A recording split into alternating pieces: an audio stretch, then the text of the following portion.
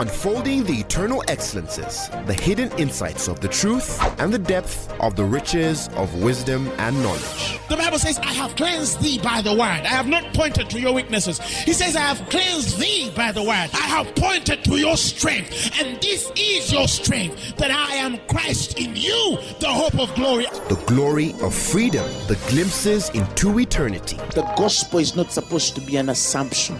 It's not supposed to be just a mere presupposition. Truth is older than language, but the word of God is way deeper than any human language. And now, Apostle Grace with the Word. The Gospel of Luke, the 19th chapter, from the 12th verse. The Gospel of Luke, the 19th chapter, from the 12th verse. It speaks of a certain nobleman.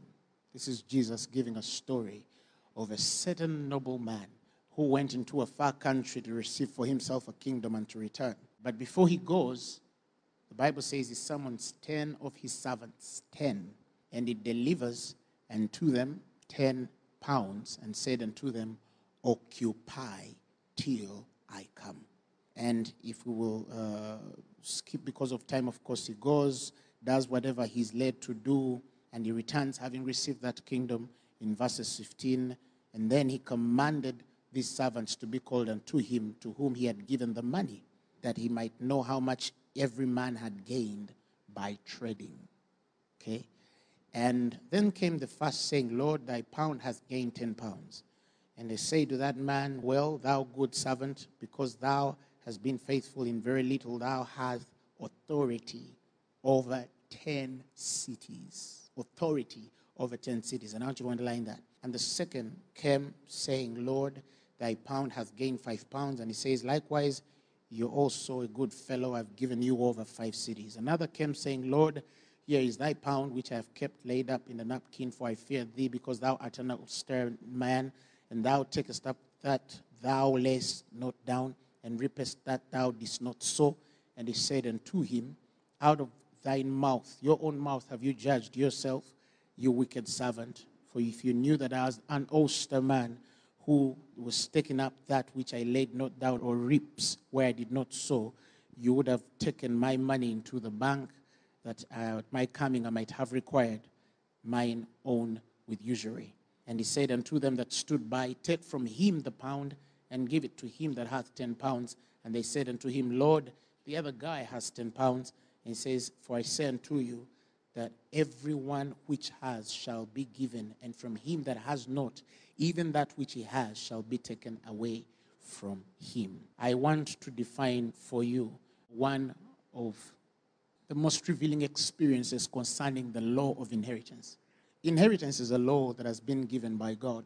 In human history, from beginning of time, we have seen inheritances that are passed on from fathers to sons, generation upon generation. And so when we go into the New Testament, the law of inheritance is redefined. Because when we believe Jesus as our Lord and Savior, the Bible says that we become sons of God. And of course, by the laws of inheritance, there are many rules that govern the law of inheritance. And one of which, for example, is that inheritances are passed on to children, sons. If no sons, daughters. These are all fundamental rules concerning the law of inheritance, and it's all given in the Old Testament. But also, most importantly, there is a governing rule that a servant can take of an inheritance if he behaves as a son to the master. It's the only allowance that is given in Scripture. So it's not given actually to servants to take of inheritance, except if they appear and act and submit themselves as sons in that household. They are allowed in special instances, but not always. You see, for example, you know the story of our father Abraham, how at the point of his maturation, he has no child to take over what he has made. And he has made up in his mind that if I should die, Eliezer, my servant, can take over this responsibility. Why? Because Eliezer had served Abraham even as a son. And Abraham had a relationship with Eliezer. You see, when Sarah could not conceive child, she asked Abraham to go into one of her handmaids, which was Hagar. She just didn't choose from among her handmaids. She had to choose one which was most submitted, most loyal. And that's why she chose. Unfortunately, Hagar later on at the point of conception changed. But by and large, we see that inheritances are only transferred to servants based on unique circumstances. And it's due to their service, their heart, and commitment to their masters. But when it comes to children, it's automatic. It's easily and it's allowed by all law and principles, spiritually and physical, to pass over inheritance to children. And because of that, when we become born again, when we enter the kingdom of God, we come in as sons and daughters. And so we don't fight for inheritance. We don't try to go into seeking after inheritance. It is given us. The Bible says that we've been born to an inheritance imperishable, undefiled, incorruptible. So our inheritance is available. We've begotten into an inheritance. It's reserved, it's given, it's yours for the taking. The Bible speaks of how the Holy Spirit is the guarantee of the inheritance with which we have in God. So when you become born again, you have an inheritance. You're blessed with an inheritance. You're given all that will pertain to life and godliness. You are taken care of because God has provided for you as a son. These are not things you're even supposed to ask for. These are things you should learn how to receive if you know how God thinks and how God relates to humanity. So it's not things that you struggle with in your spirit, say, and then you live a life of salvation where you are planning this and planning that, and you're taking shortcuts, to get into the will and purposes of God. You're using human efforts, to attain, the blessing of God. Many of your acts of service and commitment toward God are contrived because they have very many ulterior motives in your seeking, and before you know that, it becomes so carnal, and yet you appear to be spiritual. And then, the longer you live, the more frustrated you become because you don't know how to connect to the things that are available for you. Unfortunately, for some in the church, then they give heed to false doctrines about why they're not successful, about why this is not available for them. Your prayer is warped. It's all wrong because you're taught the wrong way. And then you live a life of failure upon failure, mischief upon mischief. The spiral is going downward and you're losing and losing every day. And the older you grow, the more you realize that certain things are not going to be able to catch up with you. And then you consume the gospel as a drug to comfort you in the spaces where you don't have answers for. That's not the place of the gospel. The gospel is not just there to, provide for your complacency. It's not there to feed your inefficiency. It's not there to comfort you in your spaces where you are low, but also keep you low. You understand? The gospel is called to not only comfort you in your times of testation, but to comfort you out of your times of testation. That's the responsibility of the gospel of Jesus Christ. So, now the truth is here. God has given us a simple example that I pray by God I'll expound for your understanding. In Luke 19, the story is given. This wonderful man leaves 10 pounds to his own, to 10 of his servants, and he gives them the instruction, occupy until I come. Occupy until I come. If you read the original translation, the Greek word there for occupy means tread until I come. Transact with this until I come. Find ways of developing and growing what I've given you until I come. And so, of course, in return, one has multiplied it fully, and he has gained 10 pounds more out of the 10 pounds he received. Another one has gained 5 pounds out of the 10 pounds he received. Another one hid it because he feared the master. Long and short, the man which is faithful and brings back 10 pounds, the Bible says God gives him authority over 10 cities. And the man which is faithful and brings back 5, God gives him also authority over 5 cities. And even the talents or the giftings or the graces or the pounds or the provisions of the man that has done nothing with what God has given him, the Bible says they're taken from him and they're given the man that has performed the most. Even that which he had, the little, because he did not know how to occupy with it, the Bible says was taken away from him and given to the man who knew how to multiply what is given. Here is the mystery. You cannot prove what you cannot translate. You cannot manifest what you cannot translate. You cannot demonstrate what you cannot translate. You cannot multiply what you cannot translate. The power in the law of inheritance is the translation of things. It's the translation of things. Because things are available for you. It's one thing for you to know, oh, you know, God has provided for me concerning all that I'll ever need financially in the world. It's true. For we know the grace of our Lord Jesus Christ. For though he was rich, but bade himself to be poor, that for your sakes, through his poverty, you might become rich. Yes, wealth is available for you as a child of God. But you must know how to translate what is given to you by God to the power to manifest and show it and reveal it to the world, so it will benefit you even in this world of men. It's what the man says, that he believes to see the goodness of the Lord in the land of the living. You cannot see that goodness if you have not learned the power to translate. What do I mean by the power to translate? I'm talking about the ability to be able to trade, T-R-A-D-E, to take advantage of what is given to you, to grow what is given to you, to tend what is given to you, to germinate what is given to you. Whatever you have as a blessing before God comes in the form of a seed. For example, if you are a farmer, you understand what I mean? But if you cannot be able to germinate that seed,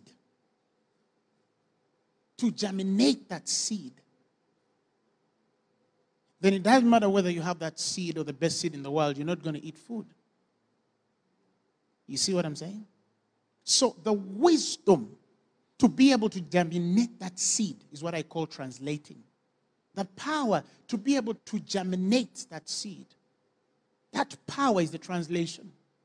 That's why I say that you cannot germinate or grow, manifest or show forth what you cannot translate. The wisdom that is necessary to know what is needed to provide all that is necessary for this particular seed to receive the life of germination, to undergo the process of germination.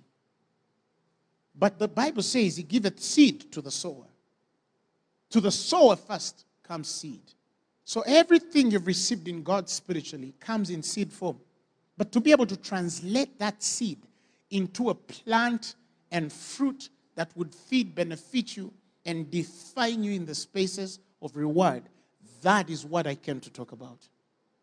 I want to show you the power of translation to manifest, to reveal, to prove, to demonstrate what God has given you by God in Christ Jesus. Because all of these things are available. He says whether Paul or Apollos, whether things present or things to come, he says all things are yours and you are Christ's and Christ is God's. So if all of these things are yours, why is it that you have failed to manifest or show forth these things in the realm of men? In the world that is seen, the physical realm. And that is what I want to emphasize on and press my time on today. Ecclesiastes 6:1 speaks of an evil disease that is common among men, the Bible says. God says he gives a man riches. He gives him wealth and great honor, that he wanteth nothing for his soul, for all that he will ever desire. So riches are available. Wealth is available. Honor is available. Honor is available. I emphasize that. And anything else a man will ever desire has been given by God.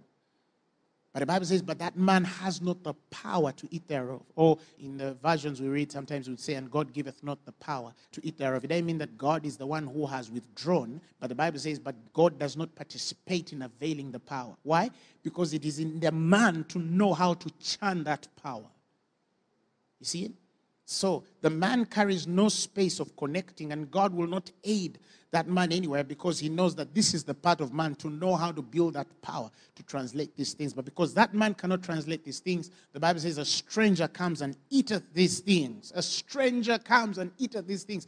And God calls that vanity. And he says it is an evil disease. Some people are not struggling from cough and flu. They're not suffering from COVID and cancer. They're suffering from this kind of disease. They do not know how to connect to the power power that translates the things that have been given to them into the manifestation, the showing forth, the proving, the demonstration of these things that it might benefit them as individuals. And so they live a life of continuous hope in God, and some have actually lost their hope over time because they've tried and they just don't seem to get answers.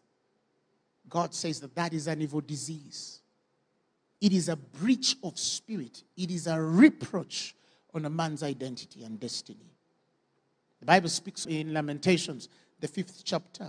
The Bible speaks of how the men are weeping, and it says, God, remember, O Lord, what is come upon us, and consider and behold our reproach. And what was the reproach? In verse 2, our inheritance is turned to strangers, and our houses to aliens or foreigners. Their inheritance is turned to strangers. And he says, and their houses are now to foreigners. I wish some people knew what is already given and is available, and it is theirs, but it is in the hands of other people. It is in the hands of other people. The Bible says in Galatians that when a child is young, he differeth not from a servant. He's not any different from a servant. So yes, that child has an inheritance that is available, it is given and left for them, but the Bible says because he is a servant, he is Lord of all, his place of lordship is because of the inheritance given, but because he's a child, the Bible says that child is put under tutors, under governors, until a time that is appointed of the father. So if a man back in the day had a disease and he was going to die, he would say, for example, he had great wealth, riches, or he had come to an end of life, he would say, this, my child, should be heir. But he doesn't know how to control my finances. He doesn't know how to run my estate. He doesn't know how to deal in my business. And so if I am going to die, then this is what you will leave to these governors. I'm going to appoint governors and tutors, people that are going to be in charge, regiments, to be in charge of that child's wealth. When this child becomes 18 or 24, 25, that child's wealth will be passed over. So it's in the responsibility of governors and tutors or regiments to make sure that they keep treading these things, keeping, preserving, giving them life and multiplying this wealth until the time appointed for that child to take over that inheritance. And God says, it is because you are a babe. The Greek word there is nepios, a spiritual babe. You are unable to discern and connect with the things of the Spirit and the ways of God and His dealings concerning their inheritance. That is already available for you. There is nothing you need that is not available in God. Nothing. Is nothing you have dreamed of, desired in God that is not available now. But God wants that maturation. He wants you to grow in wisdom. He wants you to grow in stature. He wants you to grow in understanding. He wants you to grow in favor. He wants you to understand how the world works. He wants you to build enough tenacity. He wants you to stir your potential. He wants to align your potency to what is available for you to grow and what you are able to grow. Then He expands these things for you as to the ability that you have to grow. As in the ability that you have to develop these things. As in the ability that you have to build these things. If you don't have that ability, it doesn't matter how much inheritance is on you. God is not a waster. He's not a waster. You see, some people confuse God's abundance with the delusion to waste. See, even when He fed 5,000 men, the Bible says He asked them, what is remaining around? He tells them, collect all these things and put them together so they are not wasted.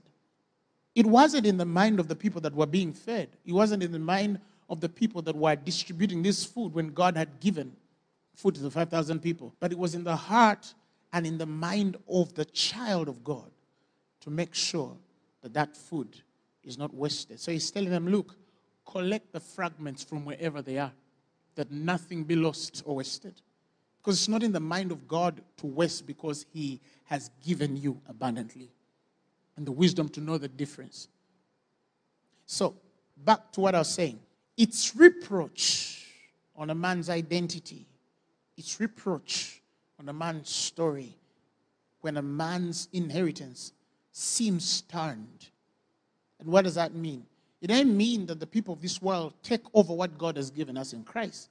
It only means that they move in the graces that are supposed to be following them which have received an inheritance in Christ. And them which have received an inheritance in Christ stay on the lower stage of this narrative. And so before you know that, Christians are driving to unbelievers to beg for food. Christians are running to unbelievers for clothing, for help, for relief, for aid, to be succored. Some have sold their birthright to unbelievers. Why is she getting married to a man who is not born again? Yet she knows biblically it's not allowed. He has money. He bought her a very nice car.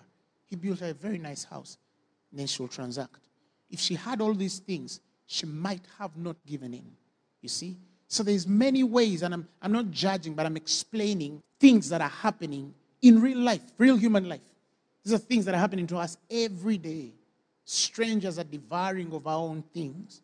They are living in graces and glories that a child of God is supposed to live in. And we are not even sorry, because in the inefficiency of certain believers, because of their inability to explain why they're not winning in life, why they're not a success in life, they have formed doctrines around humanity, around the church, that are sort of defining our piety with poverty. They're defining our qualifications before God because we are poor. And so, a couple of years ago, even in this nation, one of the first doctrines that were taught on this land, in the days of the first revivals in our nation, there was a certain righteousness that came with poverty. And so people celebrated that, blessed are the poor. But they did not understand what poverty that Christ was talking about there. He wasn't talking about physical. No, he was talking about spiritual. You see? But whether you want it or not, that there are shoulders of patriarchs and men before Scripture of whom we have an accountability to do way better than they are, because it's because of their graces, the graces that are operating on their lives, that we have enjoyed the inheritances of the same. It's the power to make wealth, the Bible calls it, that he might establish the covenant that he made with your own fathers. Israel benefited from the righteousness that was given on Abraham, even before the doctrine of righteousness was clearly taught.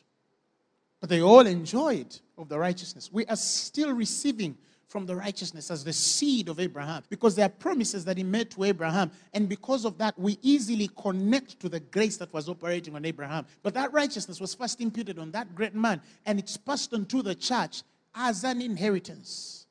The sacrifices of David benefited as an inheritance to the church. The kingly anointing was clearly defined from the heart and order of the Spirit. We are all, like I always say, as a result of old wombs. We are all carried by men who went before us. We are a collection of great graces, ancient anointings, and diverse testimonies, things you will never be able to define. But as each word came falling, as it was revealed to our patriarchs and men of old, the fathers and mothers that have gone ahead of us, great voices and distinctive anointings, as they kept speaking certain things on the earth, these words went moving in the world, and they sought to be fulfilled and manifesting in the lives of others. Some of the things that are in you, you will never be able to count them, because they are so old. They are way older than you. They're even older than the existence of the world, because God planned them and he hid them for your glory. And they are available to you. So these words that are being spoken, even the words that I'm speaking right now, not all people might be able to understand them in this time, but these are words that are coming from my spirit, and they're being thrown in the air. And the Bible says that the word of God cannot be sent out and return to him void. He says it must achieve that which he has sent it out to achieve. And it shall prosper in the thing with which he sends it, in which he sends it. So you see, yes, we're speaking words. These words are moving in the atmosphere. If you say, oh, I'm not going to receive these things, or if you don't connect to them, or if you don't tune in, it's your problem. They'll still move and find a certain man one day. If they don't come to your generation, they'll go to the generations below. If they don't go to the generations, they'll go to third generations if they have to. But God's word does not return to him without accomplishing that which he has sent it out to achieve. It always returns back with an answer. And like I said, inheritance comes as a seed. It comes in the realm of seed. Hallelujah. And then he instructs you on how to translate this, on how to give it form and shape and definition That's when it starts to grow. That's when it starts to germinate. That's when it starts to multiply. That's when it's proved and demonstrated to the world. So, in the New Testament, if you are a believer, you're not even supposed to be fussing over an inheritance. It's available. It has been given to you in Christ Jesus. It is available. The Bible says, in whom we have an inheritance. We have an inheritance in Christ. It's undefiled. It does not fade away. It's available constantly for you. But how do you translate these things? How do you translate them? In the Bible, there's very interesting stories given in the book of Exodus as the children of Israel are delivered from bondage in Egypt. And God is taking them through the wilderness into the promised land. The responsibility of God was more than just providing for these men and women in the wilderness as they were en route to the promised land. The biggest responsibility was changing a slavery mindset to a kingly mindset, to a national mindset, to grow and build their confidence again into a sovereign nation, to learn to become a people together with dreams and visions and aspirations of changing the world again, when for hundreds of years they were slaves and building other men's visions. So yes, much as they are freed from captivity, but they still have a slavery mindset. And that's why they're asking for the onions and leeks and garlics. They're missing all that stuff. They would rather go back. For them, that's freedom. And that's the space where things become so delusional in our understanding. And we start to seek for the things we're not even supposed to seek for, because our mindset is tied to a certain darkness. To a certain darkness. When a man is in bondage for so long, their testimonies change. And until reformation comes to the spirit of that man, and that he might understand truly the mystery behind the things that are veiled, that man might never know how to truly pray. Or if he is to pray, he will pray as a blind man. He will pray as a blind man. He will pray as a blind man. One time I saw a video of a man who was born colorblind. So he could not discern colors at all. And so I've seen scientists have made these enchroma glasses where someone puts them on and they're colorblind, and eventually the world comes to color. And so for the first time, they buy this man glasses that could correct that. And then somebody was capturing a video, and this man puts these glasses on. And the first time he sees them, he weeps. And after weeping for about a minute, I think there was a wife in the background. She asks them, "Why are you crying, honey?" And the man says, "What I'm seeing is unbelievable. Is unbelievable." And I've seen people who have received sight for the first time, even in the ministry. The first thing that shocks them is what they see is unbelievable. They have a form, whether partial or full or color, they have a form, because blindness forms a certain idea, a certain vision. And that defines your space of faith and what you are able to believe. When a man was born blind, and you tell him that trees look like this, he will build his own vision on what he thinks trees are. If you tell him that cars look like this, he'll build his own vision of what cars look like. If you tell him that flowers look like this, he will build his own vision about what he thinks flowers are. If you give him a vision of how his child looks like, he will only touch, and he will take his own idea of what he can form in the abilities of his blindness to define that world. And so you see that he has a world full of everything that exists in the world and its elements, but he has his own vision about it. And for the first time, he receives the clearest sight, and what he sees becomes unbelievable. That means according to your level of vision, according to how and where you see in the world that you're in, defines your level of faith. Some people see the world in black and white. Some see the world in full color. The spirit realm is also like that for believers. Some believers see the spirit realm in full color. And some believers see blur images. They see black and white images. They see unclear images. How can you have faith when you don't see? It's not possible. You must see with a certain set of eyes, and that's the eyes of the Spirit. So the Bible says that having not seen him, they love him. It doesn't mean that they don't see him with their heart. Blessed are they that believe without seeing. He's saying that, yes, their physical sight might not be able to connect to the realities and the fullness of who Christ is, but their souls and their hearts see him. They behold him a certain way. So here he's talking about spiritual sight. There are people who are blind physically, but their spirit sees. And the people who see full color physically, but their eyes of their spirit are blind. And for the Christian, the most integral part of vision is the spiritual. You must be able to see in full color spiritually. God has not called you to be one-dimensional in sight. He has called you to be multi-dimensional in sight. Because that's the only way you can really believe God. It's the only way you can fully experience God in all dimensions. In all dimensions. So, the children of Israel are in the wilderness. He has delivered them by the hand of a mighty man, Moses. And they come from Egypt into the wilderness. But there's a journey. The journey is a promised land. God has booked the promised land as an inheritance for them. It's available. There's no doubt about it. It's available. So it's not even debated about whether they will get there or not. God has destined it for them to get there. He has appointed men, leaders, to lead them there. So it's God's mind. And as it is for God, He's preparing them. He's trying to give them a promised land mentality, an inheritance mentality. He's trying to awaken their consciousness to what He has given them. And so through the wilderness, we see also not only the journey of men walking with feet, but we also see instructions. The instructions of the Spirit. The instructions of God preparing them to enter the promised land or the inheritance. So, in Exodus 23, the 27th verse, the Bible says that I will send my fear before thee. He's telling them what will happen as He's leading them there. And I will destroy all the people to whom thou shalt come. And I will make all thine enemies turn their backs and to thee.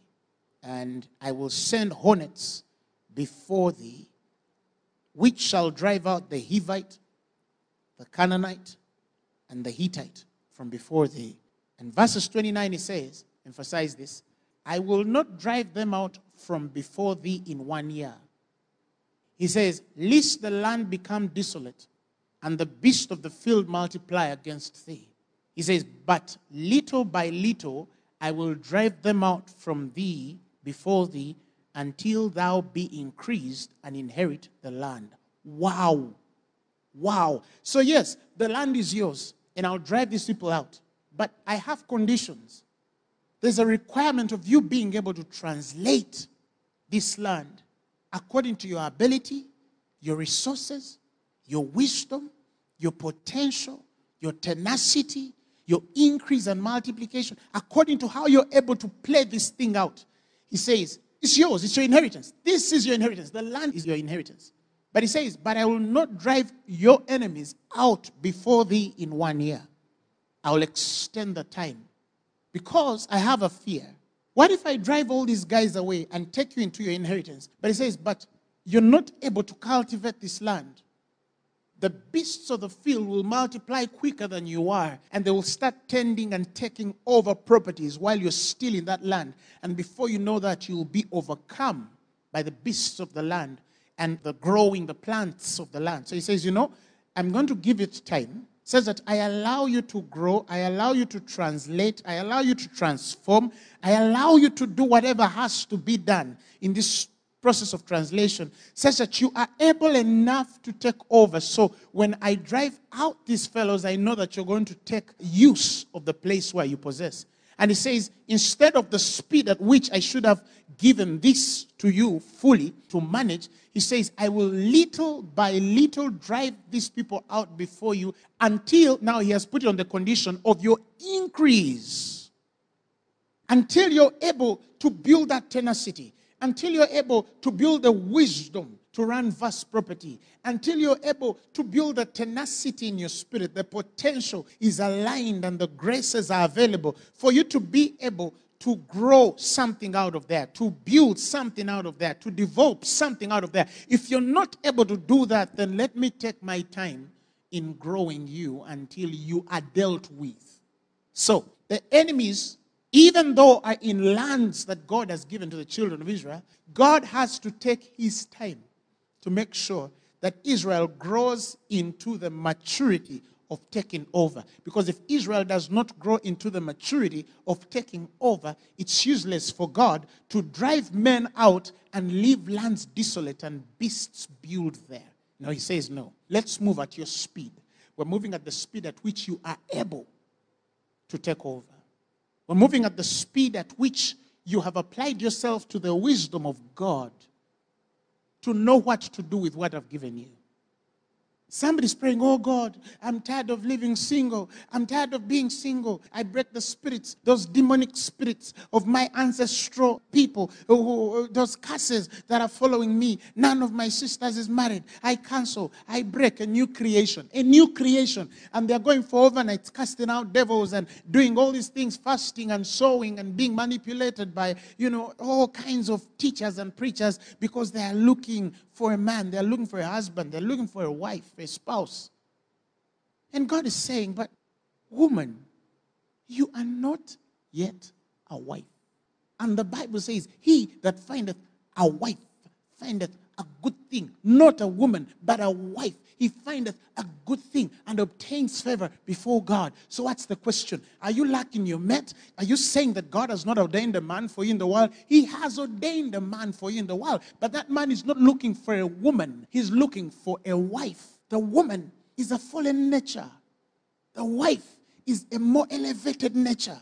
Because when we get into the conversation of marriage, it's more than just finding a woman. It is finding a wife.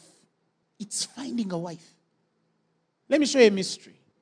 When Adam and Eve fell, the Bible is clear. That which fell was the woman, not Eve.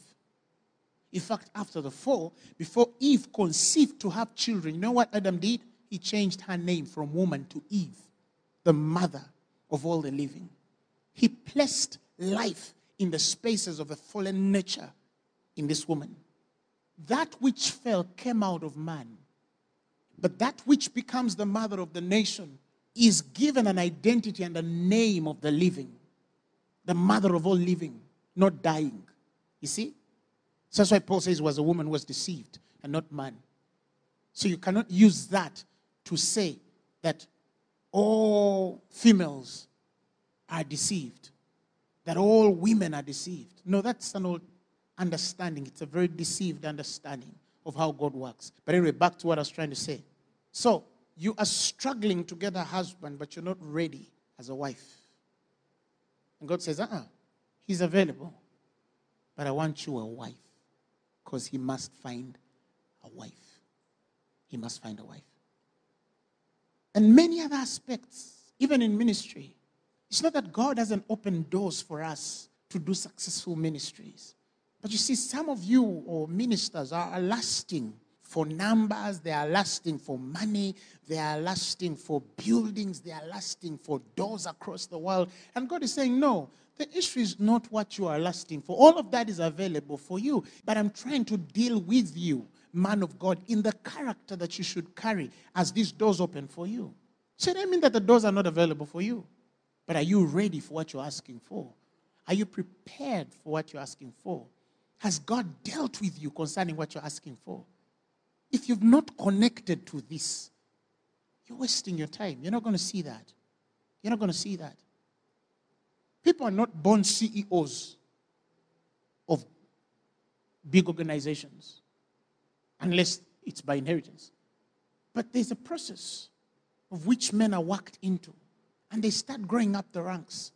If you just throw somebody in inheritance when they've not done that process, they're in trouble.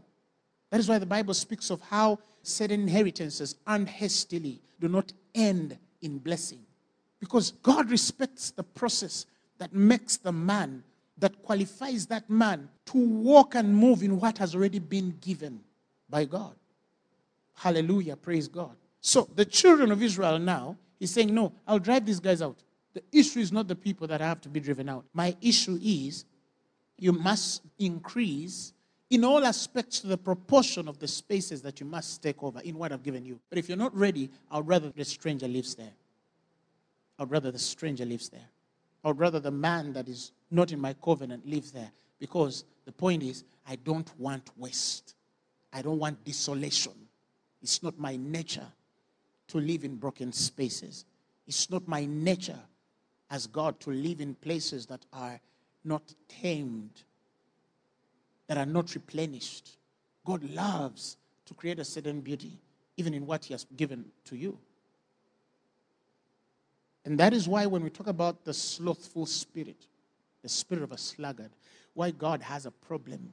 You know, the Bible speaks of how one time the man of wisdom walks and finds a man who was slothful, and his vine was filled in the spaces where he should have, dug to make wealth and food. It was all full of thistles and thorns and all of these ugly things. And the Bible says that this man received instruction from God.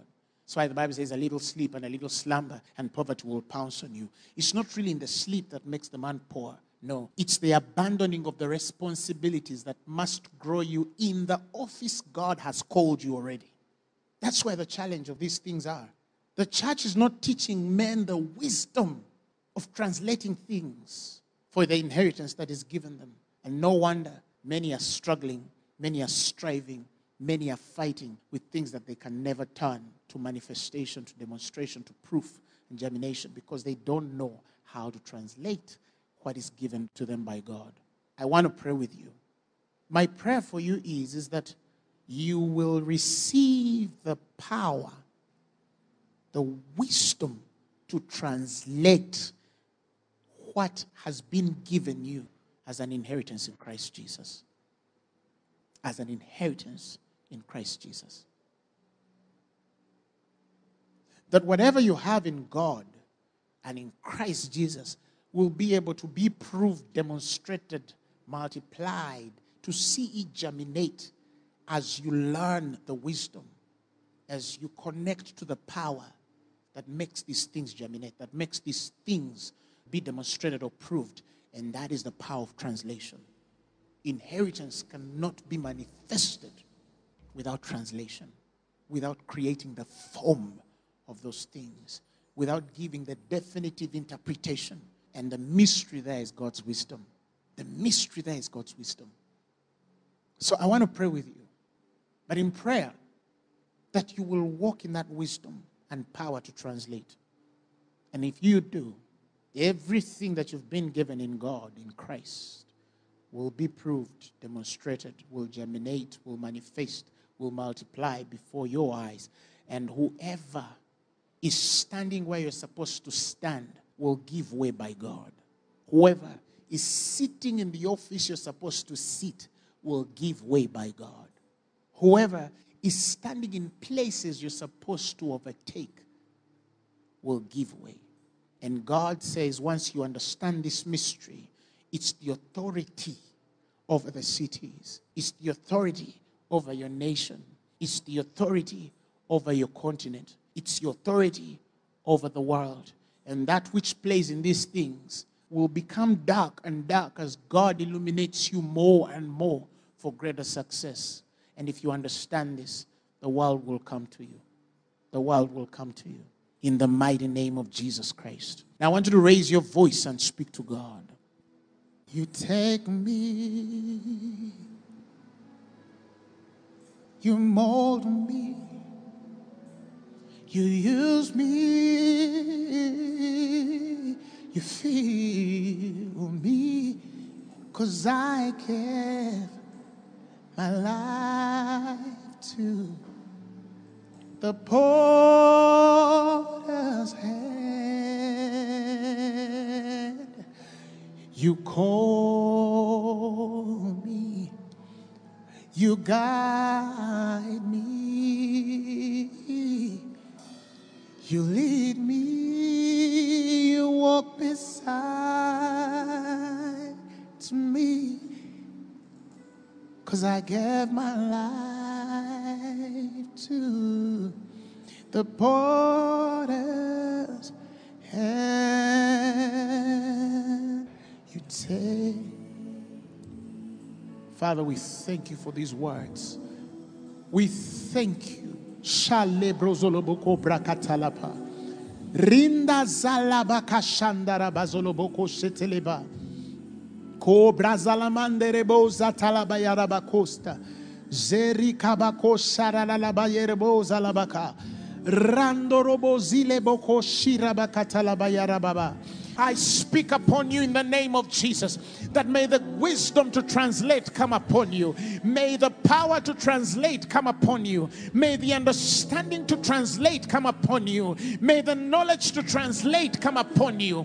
May whatever God has given you, put for you, established for you, built for you, empowered for you, be aligned, that by translation you will manifest, you will prove, you will administer, you will demonstrate, you will germinate, you will multiply, and that you'll have the fruit and manifestation of everything given to you in Christ Jesus. I decree and I declare that this is a wonderful year for you. This is a wonderful month for you. This is a wonderful period for you. Great things are happening for you. I decree and I declare that something just changed in your life, and that it has changed for good, and that you're going to produce the results of one that is not only called by God, but blessed by the God of Abraham, Isaac, and Jacob. May the things He has so prepared for you become so evidently manifested in your life as you enjoy the goodness of the living God. The sick are getting healed now because it's yours. Poverty is living your life. Bondage is living your life. Marriages are restored. Children are restored. Husbands and wives are restored. I thank you, Lord. Ministries are restored by understanding and revelation, because you've been given the right way to pray. In the understanding you should pray. In the mighty name of Jesus, we have prayed and believed. Amen. If you've never given your life to Jesus Christ, I want to give you an opportunity to enter this kingdom, to be begotten to an inheritance amongst them that have been sanctified, to share what we have as the saints in light. Jesus shed His blood for you, most importantly, that you might have life. You might have life and have it more abundantly. It's more than just what you have now, breathing in and out. I'm talking about the life that is eternal, that guarantees you immortality in Christ. I want to invite you to that prayer, and I want you to repeat these words after me wherever you are. Say, Lord Jesus, I thank you because you died for my sins and was raised for my glory. I believe that you are Lord, and now you are mine. Take lordship over my life. I believe you changed me today. I'm a new person. Amen.